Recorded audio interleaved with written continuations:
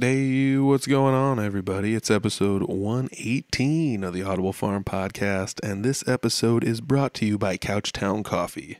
Couchtown Coffee is roasted right here in Iowa, and they will roast coffee for you, ship it to your house, and all you got to do is grind it up and brew it. It's going to be the best coffee you've made at your house this year. I guarantee it. You don't believe me? Check it out. Go to couchtowncoffee.com, find a coffee you like, and make an order. You can make an order and save 20% by just using the code word Audible Farm. That's right. You can save 20%. Why? Because Couchtown Coffee is that awesome. They love live music. So do we. So give them a little bit of support here over the holidays and maybe gift some coffee to somebody. Gift some coffee to yourself. I mean, that's the real gift. Treat yourself. Couchtown Coffee. Thanks, Couchtown. Appreciate the sponsorship this week and every week. I'm sitting down this week with Billy Linn. Billy Linn, I've known him for quite a while. I've known him since the days back where they were the H-Town Hooligans, and that was the band that he was in at the time when I kind of got more acquainted with him. And we discussed that band kind of forming, kind of falling apart. Out of the ashes of that band starts a new band.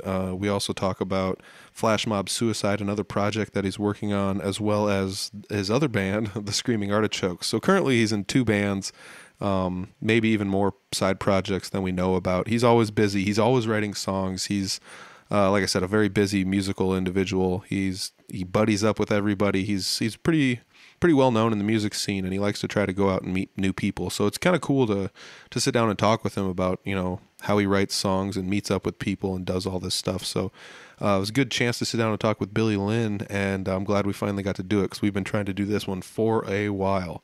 So I hope you guys enjoy it. I did. It's episode 118 with Billy Linn. It's the Audible Farm Podcast with your host, Peter Stockdale.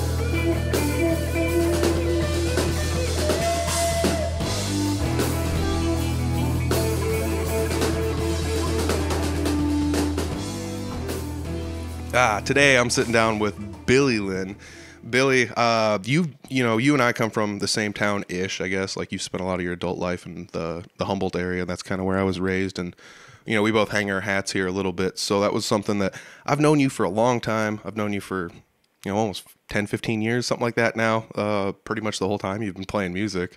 Yeah. And, it's one of those things I've always known you as, like, one of the musicians around town. I mean, one of the bands that you played in a lot even took their namesake from the town we're from, and you called yourselves the H-Town Hooligans. And I always thought that was kind of cool. Let's start out somewhere at the beginning, though. Like, how did you first pick up an instrument? Were you, like, playing in junior high and you did the trumpet or something, or did you have, like, somebody in your family that played a lot of instruments?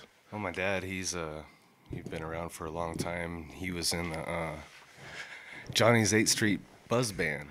Johnny's 8th Street Buzz Band. So, like, what kind of years are we talking here? Like 70s, 80s, 90s? 77. Nice. They went on the Gong Show in 77.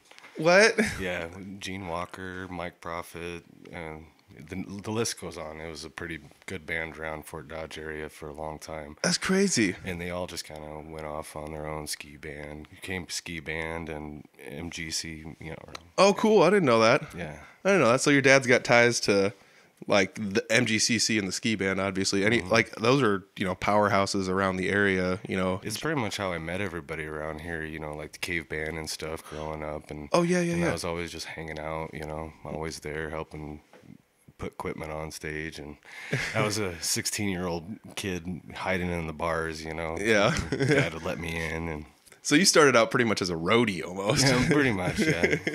Just always loved music, though, ever since I can remember. I was 4 years old, and they got a picture of me with headphones on, and Mom would tell me what to go pick out the albums, and I'd pick out ELO or the Beatles every time, That's cool. And that's how she kept me all chill. She just put those headphones on me, and I'd sit there for hours while she cleaned the house. That's like a million times better than putting someone in front of a TV, Like, hey, Billy, you're not watching Paw Patrol. Guess what? You're listening to ELO, And you're over there just like, turn this down, there you go, to turn this down. I love ELO. That's awesome. That's another one. It's like weird guilty pleasures like that. Like ELO, like it doesn't really fit the mold you can't really call it rock, but it's not really like orchestral type stuff, but it's somewhere in there. And ELO has always been one of my, I call them guilty pleasures, but yeah, I can't just put one genre on anything I like. It's just I love everything about music, any kind of music, every type of music. How do you think that happened? Because not everyone's like that. I mean, I'll admit that I'm not necessarily like that. The older I get, the more I enjoy stuff, especially if it's live. I guess I'm a chameleon, I just always try to fit in with there certain people, and I enjoy what they listen to,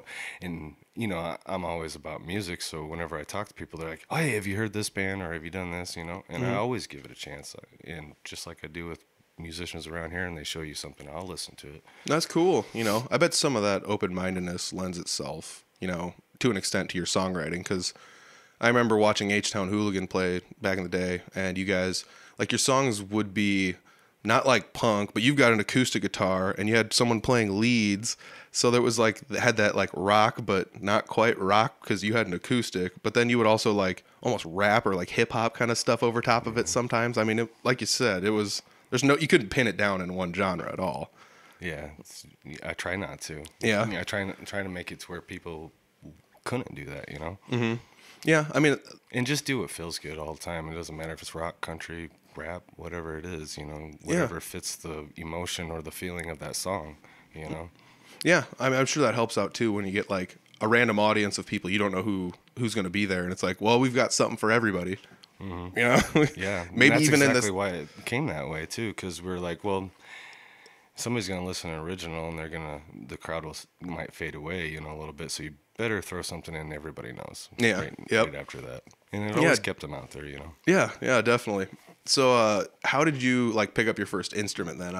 How'd you go from roadie to guitar guy? I've always been into trying. Every time I see an instrument, I try to play it or whatever. Actually, I started out playing violin in 4th, 5th, and 6th grade. What? Yeah, and then. I really liked the bass. I played bass for a long time. There was always I was always trying to just be the singer in the band, but I always needed a bassist, and I was like, hey, I'm going to play bass. And I tried out for a few bands and played bass for a while. And not till like H-Town Hooligans did I really just get a guitar out and actually learn it. Oh, no way. I didn't know that. That's wild. Like, I guess I just always considered you, like, I always just thought you played the guitar. I don't know. I mean, I guess... About the time I met you was probably about the time you were starting to learn how to play and stuff. I love guitars. They're beautiful to look at. Next to a woman, that's the most beautiful thing on earth as far as I'm concerned. I'm with you, because I think car guys and guitar guys are kind of they're kind of looking at the same stuff. Mm-hmm. It's look at the color of this, and look at the angles, and then the curves that don't match the straight angles, and mm-hmm. it's all about that kind of stuff. And so, like, you pick up a guitar, you kind of start H-Town Hooligans. How did you go into this? Were you like, I'm fresh, let's just see what happens? Or, like, you already know a little bit about music, so... Yeah, I was in the band Cattywampus. I don't know if you guys remember Cattywampus. I don't know. But after that broke up, I was just kind of like, I miss my guys, and I was working at Rustics and starting to book bands in there and everything. And I was like, man, I really wish I was up there playing with them. Mm-hmm. So I just got my buddies together, and it happened, Yeah. So how does H-Town Hooligans start out? Like, who all do you put in the band? Because I know there was like a few lineup changes, but you did have a pretty steady lineup for quite a while. The original idea of it was to be able to almost be like an open mic band. Every time we played, like, somebody would come up and play, and that's how, Stephanie used to come up and play with us and all the time, And I don't know, it just... Sorry, I got a brain block there. No, that's cool. That's cool. What was the original question? who all was in the band? How did it like all start out? I know you said you just got some of your buddies together, but like I know like Matt Stubbs was like the drummer for a while. Yeah, Matt Stubbs is my best friend, and somebody had a kit in his base. Tony Carlson had a kit in his basement, and we just started playing, and next thing led to another, and then Scotty came into the picture, and Mike DeBevic, the bassist, I've known him since I was 11 years old. He's actually my uncle at one point and everything, and so he's always been the bassist. Yep. Just one day I said, you're playing bass, and he's like, okay, and he played bass with me up until Screaming Artichokes. Oh, nice. That's cool. Yeah, I remember, I remember all these guys. I saw you guys play dozens of times, in the area around here when I was growing up. I want to just say Scotty was Justin Rasmussen, you know, for people Yeah, that don't I know. didn't know his name till like a year later, and somebody goes, "Oh, you're hanging out with JR." I was like, "Who the hell is that?" Yeah, and that's even things where if I said Justin Rasmussen, people don't even know who that is. They just know Right. him as JR. So, but yeah, that was another one of those things. I remember I had a job and I worked with him for a while, and he was like, "I'm starting to play the guitar," and he was another one of those guys that just kind of dinked around with music. You know, I don't know if he took piano lessons or something, but he could just like sit down on an instrument for a while and just be like, "This is kind of a song, right? You know, this fits together." And it's like, yeah, it does, but like, what are you doing? I don't know.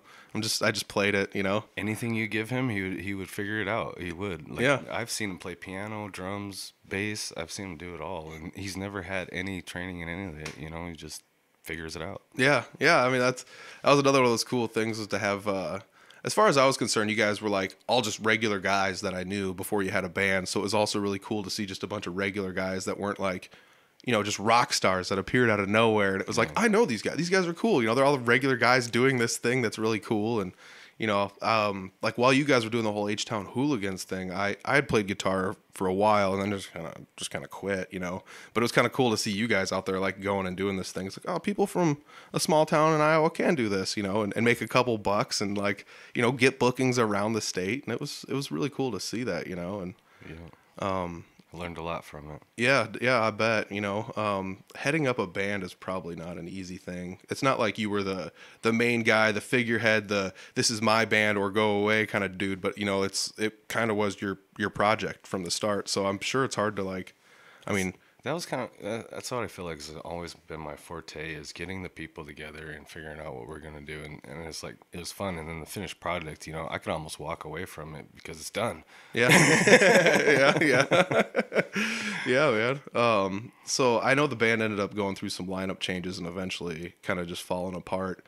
Ironically, from the ashes of H-Town Hooligans comes the band that everybody knows now as Riddled with Class. Even though there's like no lineup similarities or anything, it was Just like Danza. yeah. I mean, as you guys fell apart, Danza had this thing, and then he just switched the name because he was the last guy there and took it a different direction. And it's kind of cool. That's like one of my great. It's one of my I love favorite watching them guys. stories. It's great. I absolutely love that story about those guys and like and you and how.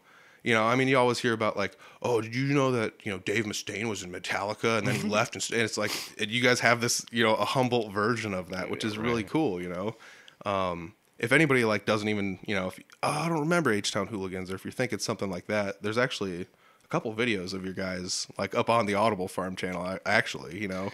RWC used to be like our side project when we were in H-Town Hooligans, when like Jed and everybody would come over and this is our band we're gonna call RWC. You know? That was Jed came up with that name actually. Yep. Yeah, man. I actually like. He comes up with some good stuff. I've stolen some things from him, and he knows that too. And I was like, I'm sorry I stole that lyric because I heard you singing it, and I really liked it, and it fit, and it's actually on the album now. So there you go. Kudos. You know, that's really cool though. That like, even though while you have like one band, you can kind of still have a side project with other people, and you're never really like, you know, you're never really like putting all of your eggs in this one basket, sink or swim kind of deal. You're always working on something else and going to the next thing. Can't help it. Yeah.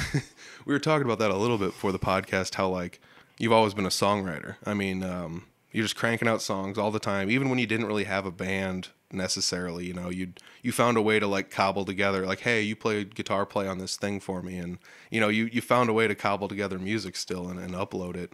A lot of that you uploaded under the name Flash Mob Suicide. Is that what that kind of came about as? Well, Flash Mob Suicide is Lane Bailey. Basically, I put lyrics on it and I help with ideas and guitar and every once in a while, but he pretty much produces everything and engineers it.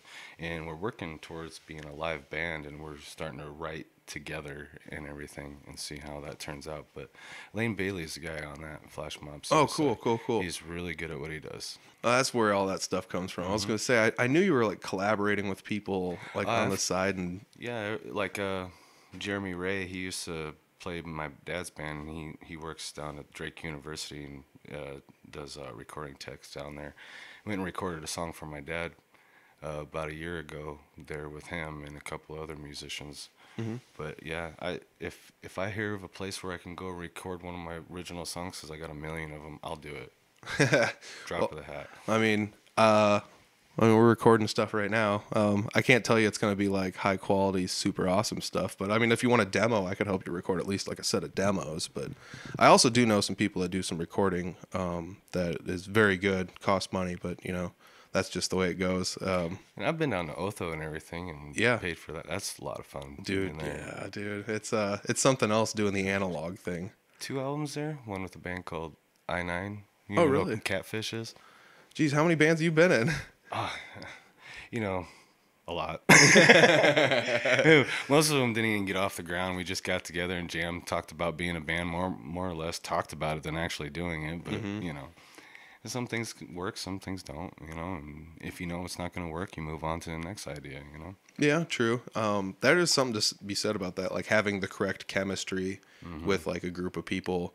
And even though, you know, like you might get together and the chemistry's awesome, but 2, 3, 4, 5 years down the road it might not be, or something like that, you know, and you start to run into the situation where like we needed to switch this up a little bit. That was definitely a thing about Asian Hooligans. We were all brothers, you know, and we all got along, and we knew each other's mistakes and everything, and it just gelled. And I really feel like I found that with Screaming Artichokes again, you know. Yeah. Screaming Artichokes, quite obviously being the new band you're in. Yeah. You guys played at the Rockin' Picnic this last year, which is for people listening to this for the first time, the Rockin' Picnic is a festival that happens in Humboldt.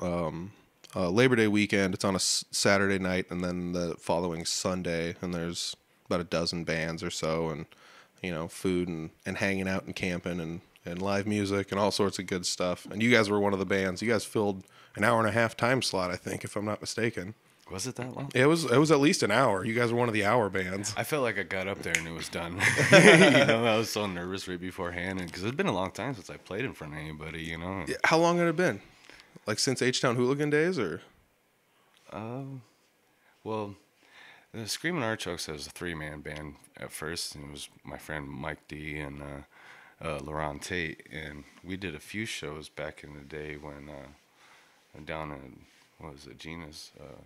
Patty's. Patty's, yeah. Yep. We played a couple shows there, and it just kind of went our separate ways after that. Yeah, okay. So then you just like, you know, keep the name, reform the band a little bit, start over from scratch, and there you go. Yeah.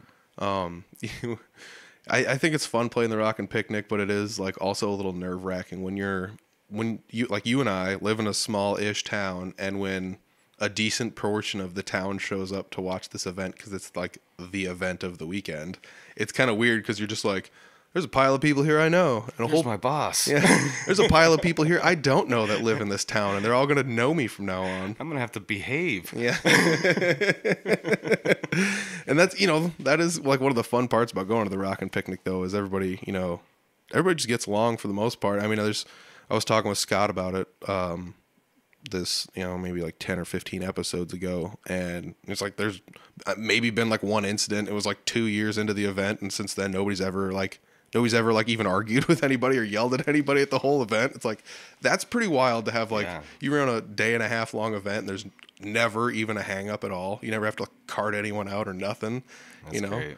And that's like one of my favorite things about playing the Rockin' Picnic, is it's just a really, really good vibe there. You know, everybody's pretty happy with one another. All the musicians are really supportive of one another. And it's not like musicians aren't usually supportive, but you know, there's always like memes about like, this is the best compliment you can get from another musician. It's just a kid going, like, you know, so musicians can be a little bit, you know.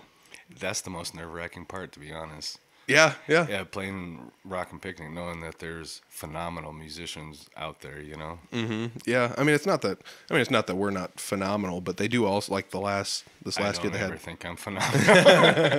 The phenomenal Billy Linn. I'm a mediocre guitarist and a mediocre singer. Together, it's good. It's all right. Oh my gosh, that's hilarious. That's, you know, there's something about that though. The fact that you have, we were talking about earlier, you got the guts to actually go out there and do it though, you know, and there's so many people that don't. Like I said before the podcast episode, we were talking about how, like, I write music, and the music I write is not good compared to other people's music. I'll be the first to admit that, but I think because I don't do enough of it, so I don't have the chance to like really get good at figuring out how to like put a song together to make it really sound good, you know. But you know, in your situation, I mean, I don't know what you're doing, cranking out a new song every week, something like that. I don't know, like. It's easy. I don't know. It just really feels easy. I'll just be sitting there diddling around on a guitar, and I come up with a riff, and I like it, and I'll start humming to it, and then I'll think of something I want to write about, and I'll take that melody that I hummed with that guitar and write a song. I don't know. I don't know how you guys do it. I don't know. Everybody does it. I do it different with Flash Mob Suicide. He actually writes a song and then presents it to me, and then I sit there and I go, "Here's the lyrics." Okay, all right. So he's kind of like already got like a pre-made thing, and you're just adding the seasonings on it there. Yeah, it's easy. Yeah, I like it. That's pretty awesome. Then you don't have to do the work of like trying to come up with the riffs on your own. Somebody else is already doing all the riff work. That's pretty cool. I mean, I don't know if it's the way that your brain works. There's a couple other people I know that are in like Iowa music Facebook groups and things like that are just like, wrote a song this week, here you go. And it's like, how did you write that?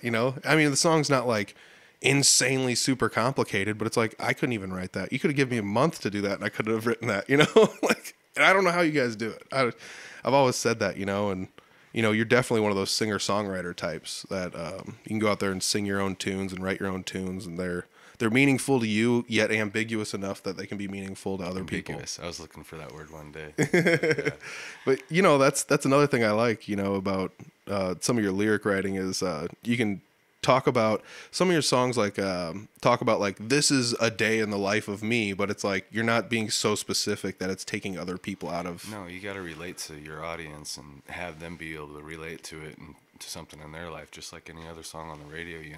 It might mean something to me, but it might mean something totally different to you when you hear it, Yeah, definitely. I mean, is that something just that... depending on what you're going through, I guess, Yeah. I mean, did that come natural to you or something? Or, because, I mean, it's not that every song doesn't do it, but I feel like a lot of the colorful euphemisms have kind of gone away in music when you listen to it today. People are so direct with their lyrics, and it's like, yeah, try and hide what you're saying a little bit, Yeah.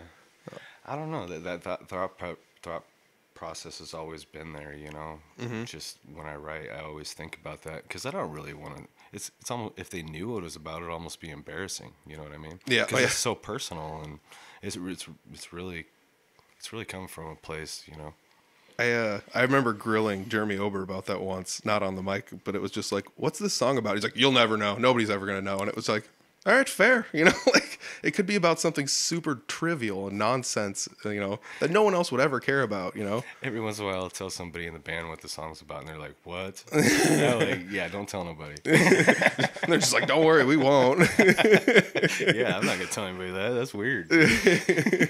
No, this song's about money. No, I don't know. Oh man, I really do look up to you singer-songwriter types though, and one of the places I get to see a lot of you guys play is at jam nights, and recently you went to Barnum to the jam night. I was there, and you went to your first jam night, and you were just kind of like, I'm not gonna play, and you still went up there and ended up playing, Yeah. and we'll kind of circle back to that. Some of that comes from like the nerves. I will have to say, I went to a handful of jam nights in Barnum before I had the guts to go up there. I don't know why I have like this weird nervous about playing in front of people and being around them. That's probably why I played in Des Moines, because like, well, nobody down here knows me, so I can just play down here all I want and then just walk away and drive 2 hours home. But it's a little different when you're like in your own backyard. So I always thought it was kind of weird going up and playing. I was always super nervous, and people, oh, get up here and play, the guitar's right there, and it's like, maybe next week, and I know that you're kind of like me a little bit in that aspect where you're just like, I don't know if I want to get up there, and how'd you end up like overcoming that at the jam night, I guess? I don't think I ever really overcome it. I just tackle it head on, because I have social anxiety really bad, and I have to take pills for it now and then, so I even have a hard time just going to a bar, let alone getting in front of people and singing. Yeah. I can imagine that. Like, even if you're in a room where nobody's paying attention to you, sometimes you feel like everyone's looking at you. It also helped that Stephanie was sitting there going, "You're a little bitch." Tough love from up there. Tough love from the other singer in the band. Yeah. Oh, that's hilarious though. I did think that was pretty funny that like 3 of the people from the Screaming Artichokes came to the jam in Barnum, and you guys played a couple songs together. You guys played a couple songs not with each other. It was really fun to see you guys kind of get up there and mix it up. Plus, like you said, you kind of had Stephanie and Will there to kind of just be like, just get up there and play. Just go up there and play. And Stephanie's definitely like that, though. It was like they went to last week, and they told me about it. I was like, I got to go. It sounds like fun. And, yeah. And I've known Will forever, too, just like I've known you forever. But you know what? Something I never knew about him is that he's that talented. I didn't know he was. I never knew. Yeah. Talked to him a million times, never knew. Yeah. Every time I see him play, he impresses me. Every time. And like we were last night, getting on the drums, playing bass, guitar. He was in his zone, man. He loves it. Yeah. I think it's really love watching that. Growing up in high school, it was like, I play guitar, and everyone was just like, oh, Peter plays guitar, woo! And like, Will never once out loud said he was a guitar player, but he was better than everyone else in high school, you know? We grew up and he was playing like Metallica and stuff like that in high school, you know, and I'm over here playing punk rock. Like, I am so cool, and Will's just doesn't even mention it to everyone. He's just over here shredding by himself, you know? And I really respect that of people that just don't go out and say anything about it. You know, it's just something, wow. You know? Yeah. I don't know. I'm not that outspoken, but I sure will share it all over Facebook that I'm in a band and all that stuff. Yeah. But he don't talk about it. Yeah. That's, you know, it takes something, you know, to be. I honestly think it's modesty, you know, because like it's tough to. So I'm saying I wish I was more modest. Yeah, it's tough to get a little bit of fame and then just be like, I mean, even if it's tiny minuscule amount in your own hometown, it's tough to get that little bit of fame and just be like, whatever. And then you're always treading on that line of arrogance and confidence, you know. Yes. How do I be confident but not look arrogant, you know? Yeah, but you can't also be like, I'm in a band. It's whatever. They suck. I mean, it's whatever. We play sometimes. Whatever. You know? You've heard me talk before. I mean, you can't do that either because then people are just like, I'm not going to listen to this crap. You know, like, and I totally get it. I 100% get it. You know, but that's one of those weird things about trying to find that right amount of, you know, how cool is this thing? You know, or how cool am I for doing this? And sometimes you just let other people decide. You know, it's like, I'm in a band. This is the stuff. Listen to it if you want to, you know, check it out. You know, if you don't want to, cool too. You know, like, and then just leave it up to somebody else. But like, Will was always one of those secret. You know, he's better than he lets on, like 100% better than he lets on, and he's out of his element going to a jam night. It's not, you know, jam nights are weird because if you want to play along, it's like, what song are we playing? Like, what are the chords? Like, I've never heard this. Like, where are the switches? I don't know. Like, and so, you know, you get up there and it's like. I think he's in E minor, Will, and Will's just like, got it, and he goes, you know, he figures it out. But it gets kind of weird when someone's like, there's a capo on the 7th fret, and then we're starting with a B, and it's like, what, you know? And that's when I have to sit there in my head and like, you know, count it all out, and I'm like, all right, this is the key they're in, you know. And sometimes it takes a little bit of work to get to that level, to try to figure out what key people are in. But I mean, Will, like his first couple times up there at jam night, it's just like, just hit him with a couple easy songs to get him comfortable, because that's what people did for me, you know. And then before you know it, it's like, well, Will's playing guitar. I'm just gonna sit down, you know. And Dan Blair goes to jam nights there too, and he plays a lot of guitar at jam nights. And usually, if he's not playing, I'm playing. It was kind of fun this last week because there was no Dan, so I played, but it was just like everybody else, whoever else wants to play, just get up there and play the lead guitar. And some songs we didn't even have lead guitar, but. You know, it's cool to have Will up there and Stephanie and you show up. You know, it's people that I know going into a place that, you know, I kind of just stumbled into on my own. You know, I met Clint like 2 years ago, and he's like, oh, we got a jam night. You should swing over. And I just, all right, I guess I will, you know. And it's kind of cool to see people from my hometown swinging down to this jam night that's 25 miles away, you know, in a tiny podunk town. I wanted to go bad. But the reason I like to go to those is I mean, I'll get up and jam, but I like meeting other musicians, you know? Mm-hmm. There's always aspects to that. Like, you can meet, you know, if you're meeting your next lead singer, you know? Yeah. Or if you're meeting your next band member, or you're going to do a show together. There's so much networking that can be done talking to all these people, you know? Yeah. I mean, that's how Jesse Wilson is like forming his bands and like recording his singles and that was my first time meeting him, and yeah, he's a great guy. I like him. Yeah, he just does the singer-songwriter thing, and he went to jam nights, and I want to play lead. You know, I want someone to play lead with me when I go play live shows. So he just hit up Debo because, you know, Dan Blair's not in a band. So he's like, you got free time, come play with me, you know. And if I have a free weekend, I'll go play bass with him, you know. And I didn't even recognize him at the Rock and Picnic. Dan? He come up. Yeah. Yeah. I was like, he's hey Bill. And I was like, Just give him a look. like his hair. He's got the long hair now. Yep.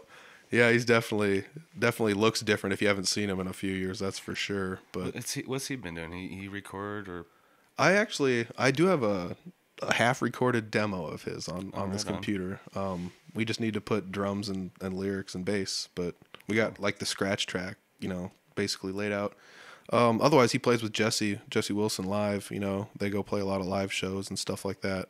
Like I said, I'll play bass with them if they've got if Jesse plans it out and books a 3-piece, I'll go with him. But otherwise, like he just books a 2-piece or a solo gig, and Debo plays with him. But other than that, I talked to Dan on episode about 101 or something like that on the podcast, and it's like, dude, it's been like 100 episodes since you've been on the podcast. What have you been up to? And it's like, not much. And it's like, we need to change that. And I was just like, you're coming to jam night with me next week. So I started taking him to jam nights, and in a matter of a few months, it was just like, he's getting his chops up. People are, noticing his stuff. And Jesse was like, hey, you want to play? And he's done that even with recorded stuff, because Jesse records all his stuff at his house. So he'll record, like singles and things like that. And then I'll just be like, this guy plays bass. I've seen him at shows. It's like, you want to just swing over here and record a bass lick for this? And then wham, you just got random dude playing bass, or someone, hey, slap a lead on this and send it back. And it's kind of neat to have that, like you said, the networking capabilities. And there's a whole lot of people there that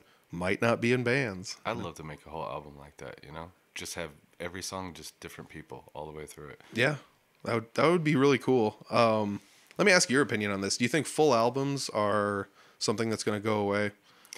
Yeah, they're obsolete now, aren't they? Yeah. I just released Flash Mob Suicide album, and I put visuals to it and put it on YouTube. There's different ways to go about it now, and I think sometimes I feel a little old when it comes to that, because I do want the album in my hand and everything, and I want the CD and everything. But yeah, Spotify, YouTube, it's the way you got to go now, I guess. Yeah. Just hope somebody hears it somewhere. Yeah. I miss that physical. Here's a CD, dude. Check this out. That's true. The only downside to You that, start giving out flash drives. that's becoming the new thing. Is it? Yeah. Are people doing that now? I know somebody gave me like their card that has their website on it and everything. Digital download codes and things. I went to Elton John 5-7 years ago when he was in Des Moines, and that was something you could buy. It was like $100-some, but it was like a live recording of the show you went to with like the mixing from the soundboard and all this other nonsense. Oh, wow. And it came on a flash drive, like a Elton John this date in Des Moines, Iowa flash drive or whatever, and they made them for you. And I didn't get one, but I've seen it even on like CD Baby's website. If you want to make a CD, if you've got like tracks and you're like, I've got the art and I just want them to print me CDs, like flash drives are one of the options they give you. You want to just print flash drives. The cool thing about that is you can just pop it in a computer. It's like, here's the art, there's the lyrics, here's a bonus video or something, rock and roll. You can stuff a lot of stuff on the flash drive, but Yeah.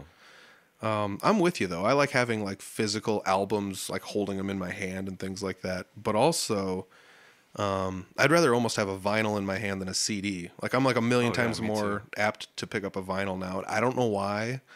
Like I've got a bazillion CDs, but I don't ever pick any of them up anymore. It's been so long since I've put any sort of a disc into a slot to play it. Those albums I was talking about when I was little. Yep. Still have them. Nice. Yeah. I'll show you a couple of my records that I got around the house here when we're done with the episode. Man, we got about a half an hour into this thing. This is cooking along nice, dude. This is easier than I thought it was gonna be. Yeah. I mean, we danced around having you on the podcast for like a year now. I knew you were starting new things and stuff like that. And, I didn't know what to talk about. there's plenty of stuff to talk about. We're halfway in between things, and I'm actually thinking about quitting something. No.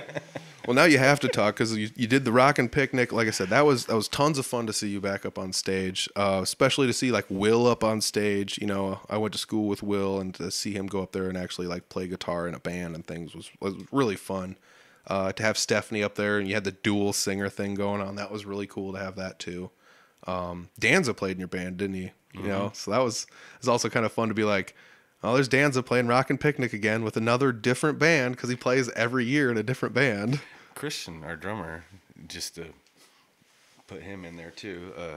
I knew him when he was like 16 and he was playing bass in a band called Leaving Carol. And Okay. then almost 15 years later, I'm in a band with him. That's cool. That's really awesome. That comes back to networking. You've been in the scene for so long, you know so many people. I bet you hit people up where they're just like, I haven't played in 5 years.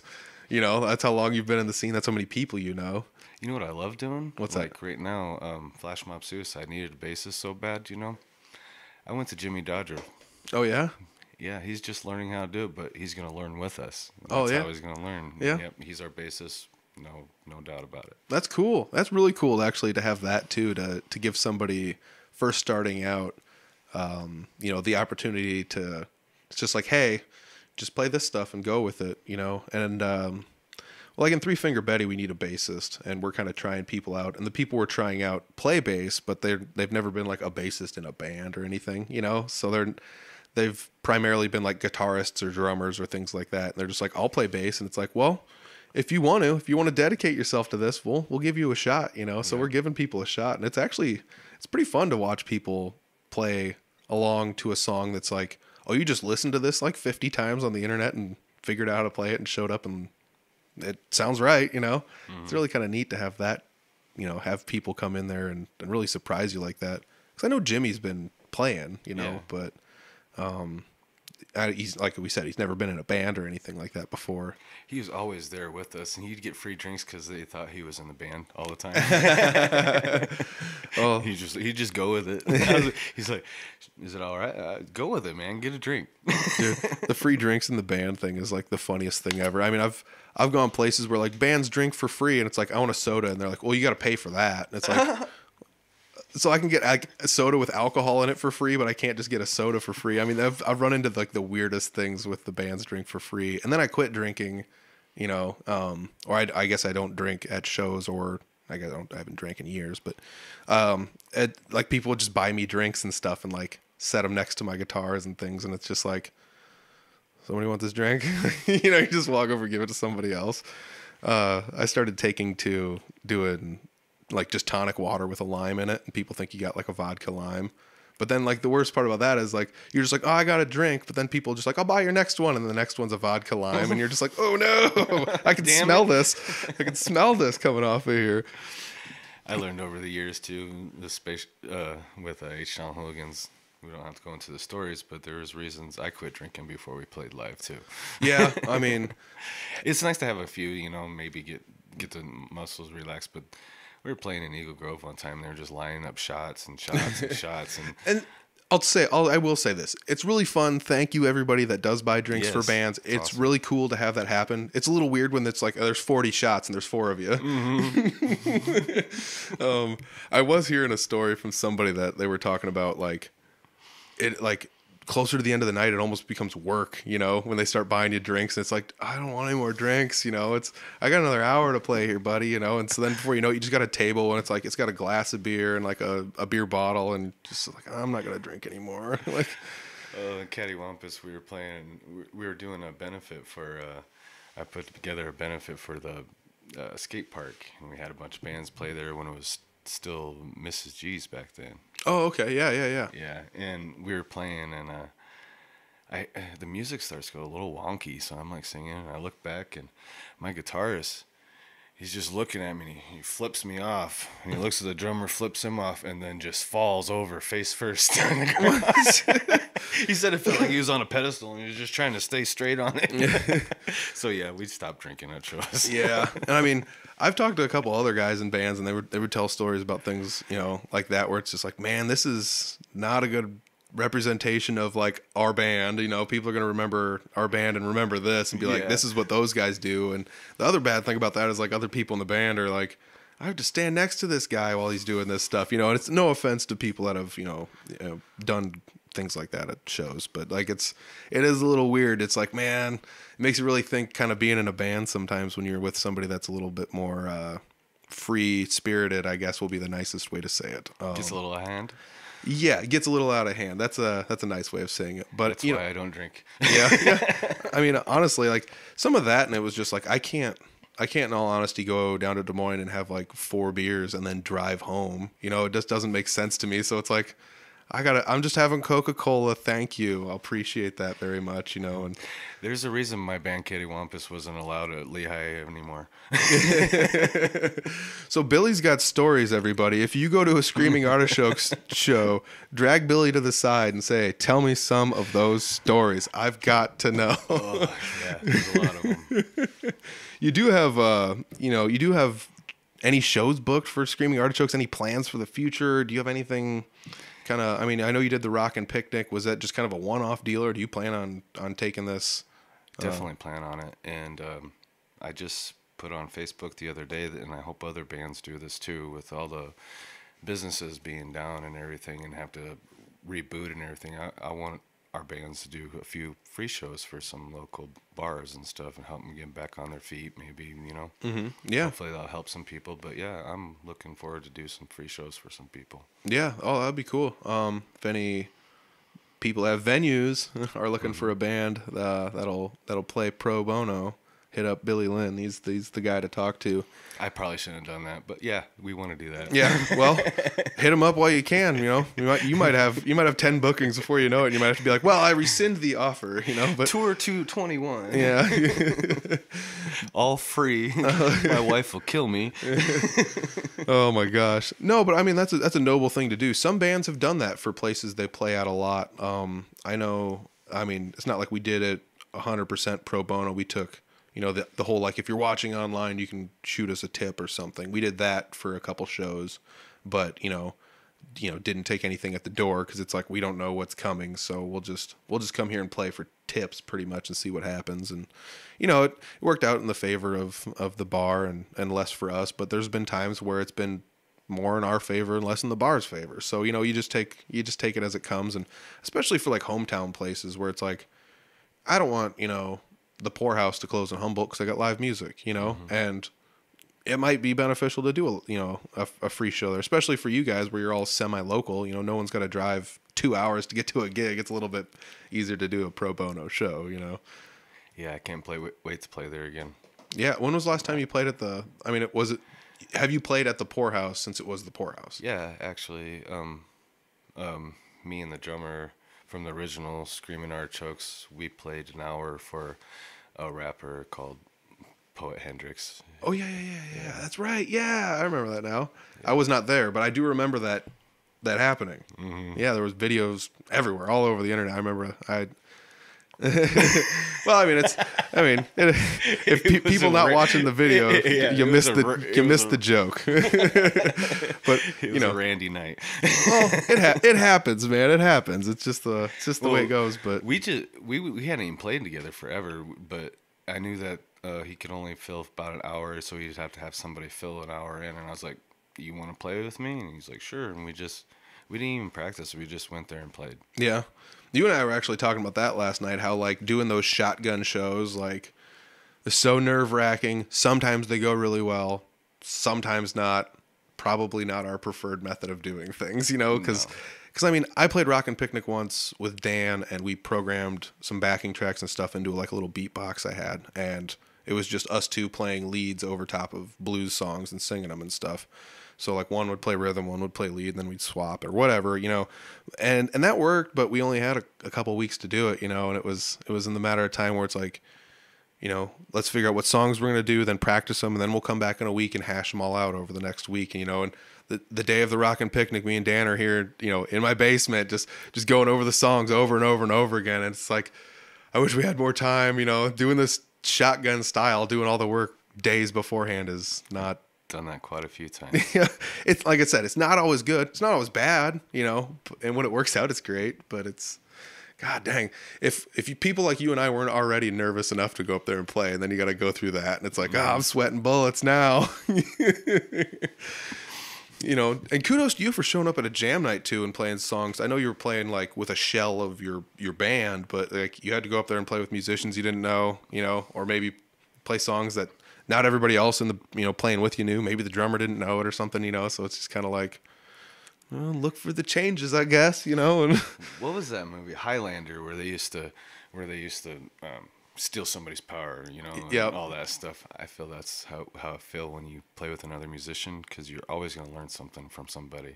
And you're always taking powers from everybody, you know. 1,000,000%. I'm the Highlander of music. There can be only one.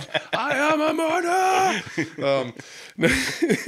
No, that's 100% true. I think that has something to do with me liking live music of all genres. Like I said earlier, I'm kind of picky about the music I like, but when I go see people play live, it's like, I'm not really into bluegrass and stuff. And then you like watch them, you're like, these guys are shredding. These guys are absolutely shredding, and I don't have the slightest clue how they're doing it, you know? And then you're just like, oh, I got stuff to learn, you know? And I still haven't learned it, but it's still like, dude, there's so much stuff to learn. Even if you're playing with people who are like in your talent area, you know, like that's how I kind of got good, was like me and Dan Blair would just like sit down and it's like, what'd you learn this week? It's like this, and it's like, neat, you know, I'm learning that now. And then it's just like, what'd you learn this week? It's like, I learned this. And before you know it, you learn twice as much in a week because you're kind of just trading stuff with people. Yeah, you taking something from, like I said, yeah, you're a Highlander. We're all Highlanders. Dude, this is awesome. This is so awesome. Flash Mob Suicide, you guys got social media, or Screaming Artichokes got social media. Does Flash Mob have social media? Yeah, we're on Facebook and YouTube. I knew you had the YouTube so channel. Many YouTube videos on there. I just want to put it out there, so I'll just hurry up and make a video and just put it on there. Yeah, yeah. I mean, have you ever thought about? I know you're doing. It's kind of like ambient background video. Have you ever thought about doing like a dedicated music video to any of those songs? Like sitting down and being like, let's record somebody like going through a day in the life of whatever, you know, or whatever people's music videos are. I'd really nowadays. like to get into that more. More of the making videos, but I don't know if I have the time for that. I'd like to find somebody professional and do it, you know. Yeah. One of these days. Dude, I will have to say I'm like such a huge proponent of DIY. I help people with DIY stuff. A lot of times pro bono. Probably shouldn't do that, but I have also been in bands where like they do things the quote unquote professional way of just hiring somebody that knows what they're doing and letting them do it. And oh my God, it's so easy to let someone else do the work, and then you're just like, oh, damn, this is way better than I would have done. And then you're like, cool, sweet, you know. So it's kind of painful to pay the money or to like have someone else do the work for you. And yes, I got Lane Bailey. He does it all for me. Smart. Yeah, we're trying to do that live, you know. Mm-hmm. Yeah. How do you guys have like a full band dedicated out for that, or like what are your thought process for? Tom Stringer's playing drums, Jim's playing bass, Lane Bailey's on guitar, John Bowman's on the other guitar. Oh, cool. So we're working on it. We just kind of took a break for, you know, holidays and COVID. You know, we just kind of haven't been able to get together with anybody right now. But once January comes around, we're going to go full swing, and you'll see us. You'll hear us. Cool. We'll be in your face everywhere we can be. Do you have any of your music distributed to like Spotify or anything like that? Yeah, Flash Mob Suicide is on Spotify. Cool. I'll dig it up and throw it in a playlist for sure. I'll put some links to all this down below too, so at least you guys can follow Flash Mob Suicide and Screaming Artichokes. There is still some dormant H-Town hooligans social media hanging out there too. I know, they're still getting likes. I'm like, who's doing this? It's so funny because every now and then it'll pop up on like Three Finger Betty's page or something where it's just like, this band likes H-Town hooligans. You should like, and it's like, all right, fine, whatever. I guess, you know, they're not a band anymore, but rock and roll. Like, I'll give them the love, you know. And I mean, that was something I recently like took a bunch of videos off my old YouTube channel and put them on the Audible Farm channel. And one of them was like a song of you guys playing like "Leaving H-Town," I think is one of the songs. There might be a cover or two on there as well, but I was working on redoing "Leaving H-Town," that song. Oh, nice. Mike D, he moved about 2 hours away, and he's been working on it, seeing if he can get it, you know, up to snuff. Because it was recorded back in the day, you know, when we didn't have all this. You know. Yeah, he had like literally just a tape recorder, you know. It was basically that. Yeah, you put the tape over the one end of the cassette and throw it in there and hit record. Not quite. But yeah, it was old. Yeah. I mean, that's something else that's really crazy is it's just like the amount of technology, how far it's come, how easy it is to do things like this. I mean, I don't have. It looks fancy, I guess, if you're watching, but there's really not too much to it. And you know, anybody can do a home studio these days. I was talking with Jesse Wilson about that on his podcast. How, I mean, like if you have a laptop, it's like you're $100 away from a home studio. Like, Yeah. Seriously, yeah. Like I don't know. I have this stuff, and the older I get, I just cannot sit down and learn things like I used to, and I'm just not good at it. Yeah, I always want somebody else to do it for me. yeah, no, I get that too. It comes back down to like it's a billion times easier when you have, I guess the technical term might be producer or engineer, but when you have somebody else turning all the knobs, it's so much easier. If you ever need a producer or tech guy, that Lane Bailey, yeah. I'm plugging his name like a son of a bitch, you know. Dude, where's he out of? He's over. He's in Ashire. You ever heard of it? I've heard of it, but It's just a little town way over there. I felt pretty lucky finding this guy. I think I met him at a Brewery Public show and just happened to see him. I was like, this guy looks like he might play music. I'm gonna go talk to him. Yeah. The next thing I know, we're in a band. Oh, that's cool. That's really cool. Like once again, going to a show that you're not even playing at and meeting people that aren't even playing at the show. That's my favorite part of it all, Mm-hmm. Yeah, I love live music, of course, but Yeah, I mean that comes right back to you go to these live shows and you're just like, man, some of these people can rip though too. Even on the local scene, it's pretty wild how packed it is full of good musicians. I don't know if I would throw my name in that hat at all, but like I go places and I'm just like. I mean, obviously, in this podcast, a lot of people from this area are just like Jeremy Ober, but like I'm tossing out like the Chris Carrs and everybody, like Bruce Borchers. It doesn't matter who it is, it's just like these guys can all shred and they're super good. Like what? I don't know. I totally thought I knew East Side Window a little bit better, and every time he plays it, I sing right along with him. But when we go try to do it ourselves, I'm like, oh, shit. Even reading the words, I was like. Okay. Yeah, dude, I will have to say, like trying to pack all the words of East Side Window into East Side Window, it's like. Is this really the words of this song? It seems like it's a mouthful coming out with some of these verses here, but I didn't realize he was saying so much. Yeah. And actually, good job, Jeremy. Yeah, that was something there. But also, like the way I cover East Side Window doesn't exactly sound. It sounds akin to how Jeremy plays it live, but not necessarily to how it sounds recorded. I like a cover not to sound like the real one. You know what I mean? I think you always get a different take when you do a cover, and that should be the way you go whenever you do a cover. Is we've already heard it that way many times. Let's do it this way. Yeah, I mean, I heard Jeremy play it on an acoustic once, and was just like, the way he's playing it now, I think I might nab that a little bit and put it on an electric and see how it sounds. And it almost sounds a little Ted Nugent-y, And yeah, I liked it. It was pretty fun because you start playing it, and Owen, the kid who was playing bass, I'll leave him. I'll leave all the. Underage kids first name only, but oh god, Owen's awesome. He's insane. But it was funny because he's sitting there and somebody was singing words to East Side Window, and I was like, I know that. And I just like picked up the guitar and started playing along with it, and I started like saying a couple of the words because you don't really know what the song is until you say a couple of the words, and you're just like, oh holy crap, you're playing East Side Window, and he just like plugs the bass back in and starts plunking along. How cool would it be to be Jim or Jeremy and see somebody doing your songs? I would love it if somebody covered one of my songs. I think that would be awesome. Late night once at the Junkyard, I went up there and just kind of surprised everyone. I was like, I know East Side Window, and Jeremy actually played the bass on it. So like it was pretty fun to have Jeremy like shredding the heck out of a bass on one of his own songs that he wrote and played guitar on. So there's another guy that's like kind of like what we were talking about. Will he doesn't talk about himself much. He's very very modest. Yeah, 100%. And it's just like I've always liked Jeremy. Yeah, you can tell that in some of his interviews because it's just like, Jeremy, how'd you get so good? And he's like, I don't know, I practiced. And it's like fair, I got a story about Jeremy.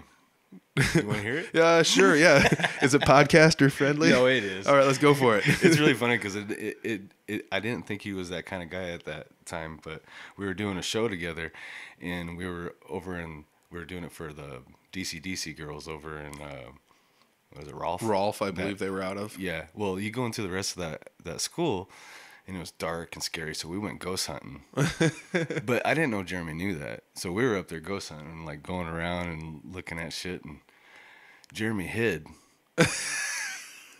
And I'm coming out of this room, and he jumps out, and he yelled so loud, and I jumped back about 3 feet, almost fell, and everything. It's probably the most scared I've ever been in my whole freaking life. And he did that. I was like, I did not expect that from you. That's hilarious. Yeah, it was great. Yeah, he's definitely a fun-loving guy. I think I shit my pants. He's kind of a tough nut to crack sometimes, but like, You know, he's even when I was playing in high school and he was playing shows around the area with Brutal Republic as when they were like a heavier, like metal themed kind of band when he was younger. You know, I was in a punk band that played mostly covers, and he was like, "You guys could come play with us if you want." And it was just like, "Oh, we should probably have some originals before we go anywhere." You know, we can't just go there and play covers before these guys show up. You know, but you know, he's always been out there like inviting everyone around the area to play a show with him. And I mean, it's only as of the last couple of years, it's you know, absolutely no problem for him to fill 4 hours by himself. So he does that. I don't even think I could count on both hands how many shows we've done with him. You know, he's always asked us, you know, you guys want to come play? You know, and yeah. Yeah, I mean, some of those bands are really, really awesome like that, where they'll take someone else under their wing and be like, we'll have you come play at 10, 15 different places with us, and then you had the opportunity to get the booking yourself now, you know, because it's like they already saw you, you know, and you got the booking, you know, because of Jeremy and, you know, or something like that, you know, and I've heard bands talk about that kind of stuff where, you know, it's like, oh, we're going to try and help out our fellow bandmates that are from the area, and we'll take them and show them to some different bars and stuff. And then before you know it, it's like, book your own shows, buddies, because you know, the crowd loves you, so it shouldn't be too hard to come back on your own. You know, it's nice to have people like that around the area kind of helping out and stuff like that. And we've got pretty close to an hour here. We covered most of the stuff I wrote down. Let's see here. Reading my notes. Yeah, looks pretty good. Okay, see you later. Billy, is there anything else you want to add? I'm going to throw social media for Flash Mob Suicide and Screaming Artichokes down below. And yeah, anything else? No. Billy, thanks, man. I appreciate you, taking the time to sit down with me. It's glad to finally did it. Absolutely, dude. It's funny because, like I said, we talked about this for a long time and trying to get it done. You should talk to so and so. They do it. Well, yeah, you're trying to push it off on everyone else you've ever been in a band with, throughout history. It's just like, talk to this guy. And said, no, I don't want to talk. Talk to that guy. And I'm like, I want to talk to you. I want to talk to the man. So we got the man here today, and we're talking to him. But Billy, I really appreciate it. Thank you much. Thank you for having me. Yep. Oh, we finally had Billy on the podcast, and it was a good one. It was a real good one. I hope you guys enjoyed this episode. Check out all of Billy's links down below. I'm sure there's more music that he's made that's been littered other places on the internet, but as of right now, Screaming Artichokes and Flash Mob Suicide are his two current projects. So I'll put the links down below to as much stuff as I can find down there. Check out that Flash Mob Suicide album as well. It's available on the YouTubes. For anybody looking up Billy's stuff, he does not have any dedicated musician pages, but those band pages, that's where you're going to find it. So go check those out. Otherwise, hit him up and maybe book him for one of those free shows he rumored. I don't know. Maybe that'll be a really good thing for the area. Maybe it'd be a good thing for the band or exposure, or for at least a venue to have a band play for free. You never know. I don't know. Especially nowadays, everything's been getting pretty crazy with... there's no real right or wrong way to eat the Reese's that was 2020, I'll tell you that much.